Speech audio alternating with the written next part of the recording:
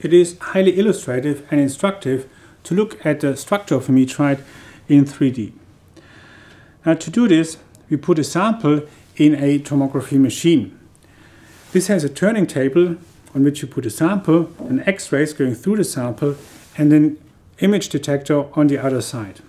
Then the sample is turned on this turning table 360 degrees, and we take about 3,000, 4,000 individual images. And from these images, you can reconstruct a 3D image of the meteorite.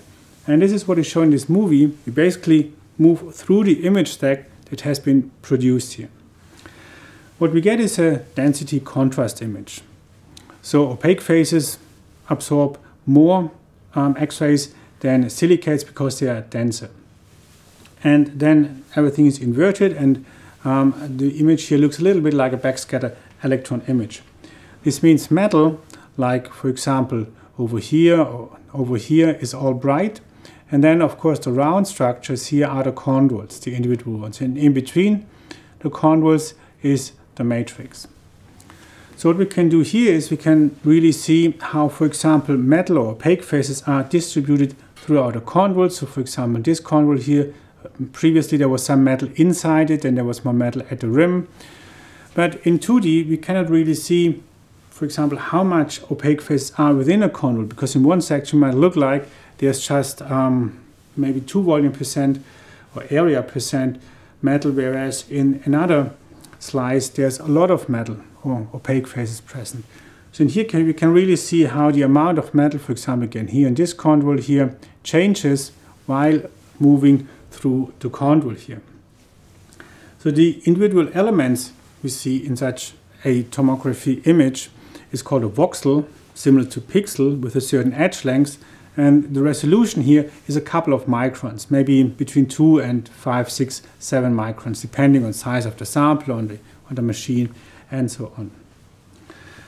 Now in the next step, we can then start to segment the image, which you can see here, into basically a more visually easier to distinguish representation. The dark bits here are the chondrites, the lighter gray is the matrix in between. This is an Allende sample, a CV chondrite, and white of course is opaque phases. And again you can see here how the opaque phases change throughout this chondrite here, for example.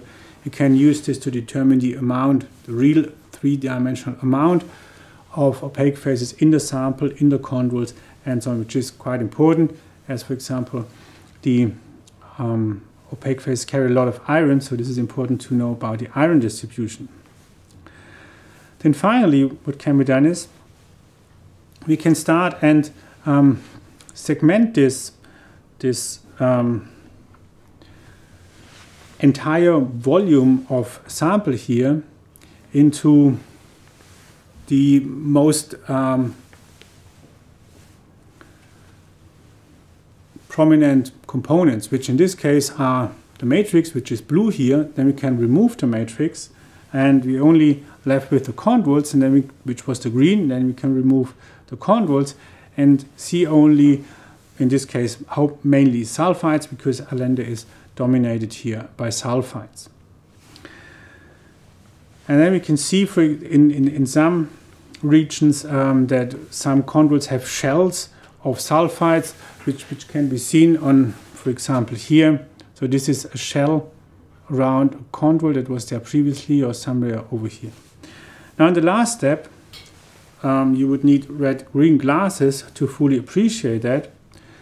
You can get stereographic images. Now this is a stereographic image here of chondrites in one yellow phase, and in a more brighter yellow phase is the sulfide. So if you have red-green glasses, you should take some time. It takes maybe half a minute or minute, and then you can very nicely see the entire structure of this meteorite. And you can then also see that some of the chondrites are completely encapsulated in the sulfide shell, whereas other chondrites do not have any sulfide, which is quite an interesting feature. And then ultimately, at the end, again, we can use stereographic projection to really move through the entire chondrite here. And again, you can see coming up here, there's one big chondrule here that has these shells of olivine that you can observe. So they're actually like an onion shell. There are a couple of these shells. So there's a shell outside here. Then we move around this entire meteorite, and again there are some, for example, now this chondrule deep in has no shell at all. This up here has a shell of sulfide. Another one does not have a shell. So this is quite intriguing to observe here, and this is something we can only do really in 3D. So for example, here this chondrule has a shell, whereas a couple of others do not have the shell. So there must have been various formation histories of these chondrules producing these various appearances here. And this is what we can do when we look at the meteorites in 3D. We can see the distribution of the material. We can see really the sizes of the individual components, chondrules. We can see the distribution of components, for example, opaques within other components, and so on. This is what we can do with tomography.